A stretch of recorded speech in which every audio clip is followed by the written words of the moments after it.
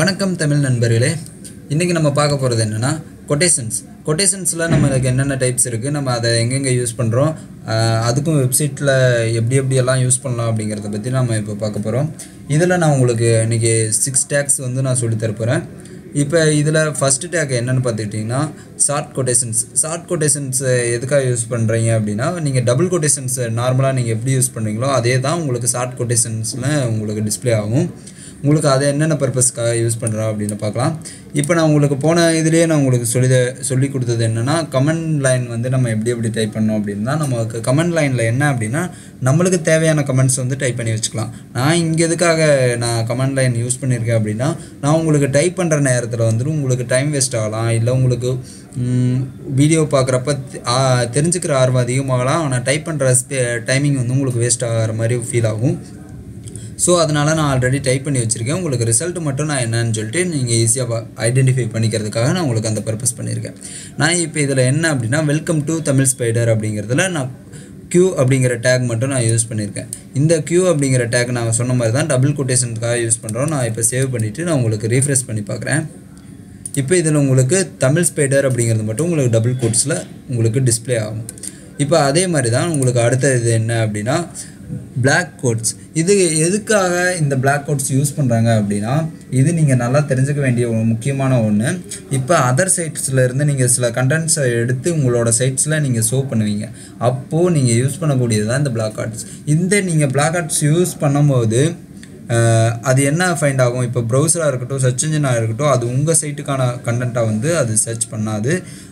அது எந்த சைட்டுக்கு அப்படிங்கிறத நீங்கள் முதலே மென்ஷன் பண்ணிடுவீங்க. எக்ஸாம்பிள் நான் உங்களுக்கு ஒரு ப்ரோக்ராம் ரைட் பண்ணி வச்சுருக்கேன், அதை நான் உங்களுக்கு விசிபிள் பண்ணி விடுறேன். நான் இந்த காலம் பாக்ஸை நான் அடுத்த கமெண்ட்டுக்கு மட்டும் நான் உங்களுக்கு ரெட்டிஃபை பண்ணி விடுறேன்.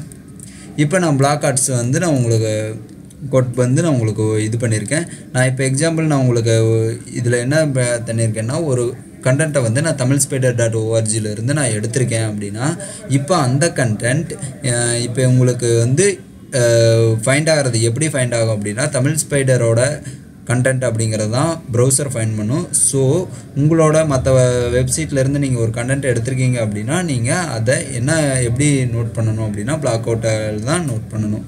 நீங்கள் பிளாக் அவுட்டில் நோட் பண்ணும்போது அது எப்படி உங்களுக்கு டிஸ்பிளே ஆகும் அப்படின்னா, உங்களுக்கு செப்பரேட்டாக அது தனியாக ஒரு அதாவது வந்து லெஃப்ட் சைடு கொஞ்சம் ஸ்பேஸ் விட்டு உங்களுக்கு அது டிஸ்பிளே ஆகும். ஆனால் இதில் நீங்கள் எந்த சேஞ்சஸுமே பண்ணாத அளவுக்கு உங்களுக்கு அது டிஸ்பிளே ஆகும். ஏன்னா அந்த சோர்ஸ் வந்து மற்றவங்களோட சோர்ஸ் அப்படிங்கிறதுனால அது அந்த மாதிரி எடுத்துக்கும். அடுத்து நெக்ஸ்ட்டு நீங்கள் பார்க்க போகிறது என்னென்னா, அப்ரிவேஷன் வந்து எதுக்காக அப்படின்னா, நான் ஆல்ரெடி உங்களுக்கு அப்ரிவேஷன் சொல்லியிருப்பேன். அப்ரிவேஷன் சொல்லியிருக்க மாட்டேன். டைட்டில் என்ன பர்பஸ்க்காக யூஸ் பண்ணுறோம், டைட்டில் மாதிரியே தான் அப்ரிவேஷனுங்கிறதும். அப்ரிவேஷன் என்ன பர்பஸ் அப்படின்னா, ஒரு பொருளோட அப்ரிவேஷன் வந்து நம்மளுக்கு எப்படி நீங்கள் எக்ஸ்பிளைன் பண்ண நினைப்பீங்க. இப்போ wwwனா வேர்ல்டு வைடு வெப் அப்படிங்கிறது நம்மளுக்கு தெரியும். அதோட அப்ரிவேஷன் இப்போ ஷார்ட் ஃபார்மாக நம்ம வெப்சைட்டில் நம்ம கொடுக்கும்போது நம்ம ஷார்ட்டாக கொடுத்துருப்போம். அதை நம்ம அப்ரிவேஷனாக எப்படி நம்ம டிக்ளேர் பண்ணுறது அப்படின்னா, நீங்கள் இந்த abbr யூஸ் பண்ணி நீங்கள் டிக்ளேர் பண்ணலாம். இதில் நான் சொன்ன மாதிரி தான் டைட்டில் டேக் நீங்கள் யூஸ் பண்ணியிருக்கணும். இதோட அப்ரிவேஷன் வந்து நீங்கள் டைட்டிலில் இருக்கிறத சர்ச் இன்ஜினாக இருந்தாலும் சரி, எந்த ஒரு ப்ரௌசர் ஐடென்டிஃபை பண்ணுறதா இருந்தாலும் சரி, அதை அப்ரிவேஷனை வந்து அது ஃபைண்ட் பண்ணி டேக் பண்ணிக்கும். ஸோ நம்ம இதை செக் பண்ணி பார்ப்போம். இப்போ நான் டிஎஸ்ங்கிறதுக்கு நான் உங்களுக்கு தமிழ் ஸ்பைடர் அப்படிங்கிற அப்ரிவேஷன் கொடுத்துருக்கேன். நீங்கள் அப்ரிவேஷன் டேக் யூஸ் பண்ணிங்க அப்படின்னா கீழே உங்களுக்கு டாட்டட் அண்டர்லைன் வந்து ஷோ ஆயிரும். நீங்கள் அதை ஹோவர் பண்ணும்போது உங்களுக்கு அதோட அப்ரிவேஷன் என்ன அப்படிங்கிறத ஷோ பண்ணிடும். டாட்டட் லைன் ஷோ பண்ணும்போதே உங்களுக்கு அந்த இடத்துல ஒரு அப்ரிவேஷன் இருக்குது அப்படிங்கிறத நீங்கள் ஐடென்டிஃபை பண்ணிக்கலாம். நெக்ஸ்ட் ஒன் நம்ம என்ன பார்க்க போகிறோம் அப்படின்னா, அட்ரஸ் டேக் எதுக்காக அப்படின்னா, நம்ம கான்டாக்ட் அட்ரஸ் நம்ம எல்லா ஒரு வெப்சைட்லேயுமே கான்டாக்ட் அட்ரஸ் கண்டிப்பாக நம்ம ஷுவராக யூஸ் பண்ணுறோம்.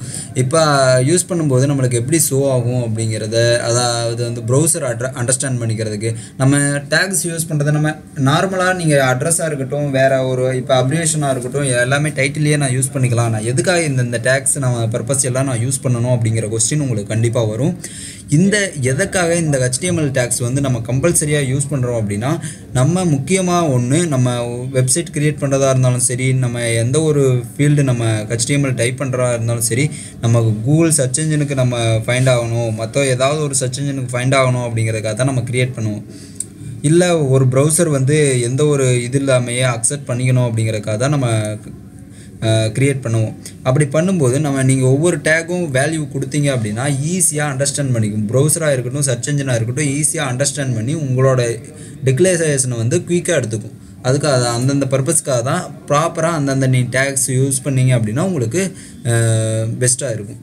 ஓகேங்களா? இப்போ நம்ம அட்ரஸ் டேக் நம்ம எதுக்காக யூஸ் பண்ணுறோம் அப்படின்னா ஒரு அட்ரஸை நம்ம ஷோ பண்ணி காட்டணும் அப்படிங்கிறதுக்காக.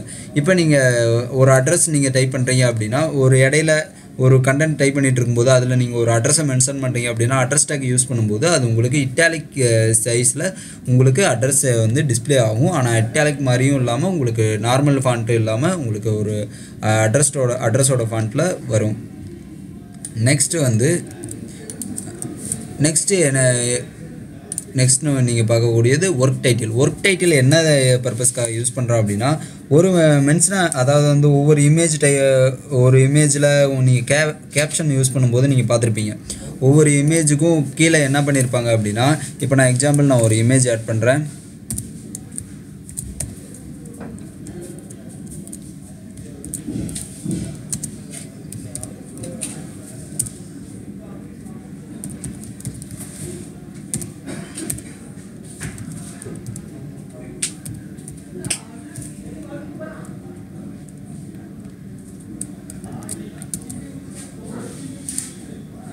சரி, நான் கரெக்டாக உங்களுக்கு இமேஜோட பார்த்து எடுக்கல, சாரி. தமிழ் ஸ்பைடர் அப்படிங்கிற நேமில் இருக்குது, நான் டெஸ்ட்டுங்கிற நேமில் கொடுத்துட்டேன்.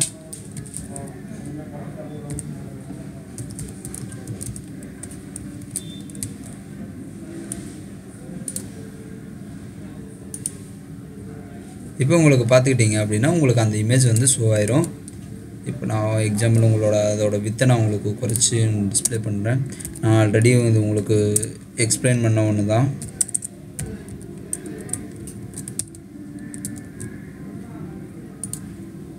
ஓகேங்களா? இப்போ நான் கீழே ஷோ பண்ணும்போது என்னோட ஒர்க் டைட்டிலை மட்டும் நான் மென்ஷன் பண்ணியிருக்கேன். அதாவது வந்து உங்களுக்கு கோட் வைஸ் காட்டும்போது உங்களுக்கு நான் சிட்டி அப்படிங்கிற உங்களுக்கு டேக் யூஸ் பண்ணியிருக்கிறதுனால எனக்கு அந்த பர்டிகுலர் நேம் மட்டும் எனக்கு இட்டாலிக்கில் ஷோ பண்ணும். ஆனால் இதை நம்ம ஃபைண்ட் பண்ணும்போது அந்த இமேஜோட ஒர்க் டைட்டில் வந்து தி தமிழ் ஸ்பைடர் அப்படிங்கிறத வந்து ப்ரௌசர் ஈஸியாக அண்டர்ஸ்டாண்ட் பண்ணிக்கும். நெக்ஸ்ட் ஒன் பார்த்துக்கிட்டிங்கன்னா Bi-Directional. இப்போ Bi-Directional எதுக்காக யூஸ் பண்ணுறோம் அப்படின்னா, இப்போ ரைட்லேருந்து லெஃப்ட்லேருந்து ரைட் அப்படிங்கிறத நீங்கள் அதாவது வந்து ஜென்ரலாக கேள்விப்பட்டிருப்பீங்க. அதாவது வந்து எக்ஸாம்பிள் சொல்ல போனோம்னா சின்ன வயசுலலாம் நீங்கள் 1-2 தலைகீழாக சொல்லணும் அப்படின்னு சொல்லி நீங்கள் ட்ரைனிங் எடுத்திருப்பீங்க. இல்லை சார்ஸ் இல்லை டீச்சர் வந்து உங்களை ட்ரெயின் பண்ணியிருப்பாங்க. அதே மாதிரி தான் இதுவும் உங்களுக்கு ரைட் டு லெஃப்ட். இப்போ ஒரு நார்மலாக டெக்ஸ்ட் எப்படி டைப் பண்ணுவீங்க அப்படின்னா, டெக்ஸ்ட் டைப் பண்ணியிருக்கிறத டைரெக்ஷன் மாற்றி லெஃப்ட் டு ரைட்டாக இருக்கிறத ரைட்டு டு லெஃப்டாக மாற்றணும் அப்படிங்கிற நேரத்தில் நீங்கள் இந்த Bi-Directional நீங்கள் யூஸ் பண்ணலாம். இப்போ Bi-Directional நான் இங்கே என்ன கொடுத்துருக்கேன் அப்படின்னா ரைட்டு டு லெஃப்ட்டு கொடுத்துருக்கேன். இப்போ ரைட் டு லெஃப்ட்டில் கொடுத்துருக்கும்போது இப்போ நான் இங்கே டைப் பண்ணியிருக்கிற வேர்ட்ஸ் என்ன அப்படின்னா, this text will be written to right to left அப்படின்னு சொல்லி நான் எழுதியிருக்கேன். இப்போ நான் உங்களுக்கு ஷோ பண்ணும்போது நீங்கள் நல்லா நோட் பண்ணி பார்த்தீங்கன்னா தெரியும், அதோட டெக்ஸ்ட் எல்லாமே உங்களுக்கு ரைட் டு லெஃப்டாக உங்களுக்கு டிஸ்பிளே ஆகிருக்கு. ஓகேங்களா? உங்களுக்கு நான் இந்த 6 டேக்கும் நான் உங்களுக்கு தெளிவாக சொல்லியிருப்பேன்னு நினைக்கிறேன். நீங்கள் இந்த வீடியோவில் ஏதாவது சந்தேகங்கள் இருந்ததுன்னா கமெண்ட் பண்ணுங்கள். வீடியோ பிடிச்சிருந்ததுன்னா லைக் பண்ணுங்கள். நீங்கள் உங்களோட ஃப்ரெண்ட்ஸுகளுக்கு இந்த வீடியோவை ஷேர் பண்ணணும்னு நினச்சிங்கன்னா ஷேர் பண்ணுங்கள். மேலும் இது போன்ற வீடியோக்கள் உங்களுக்கு வந்தடைய சப்ஸ்கிரைப் பண்ணுங்கள். நன்றி, வணக்கம்.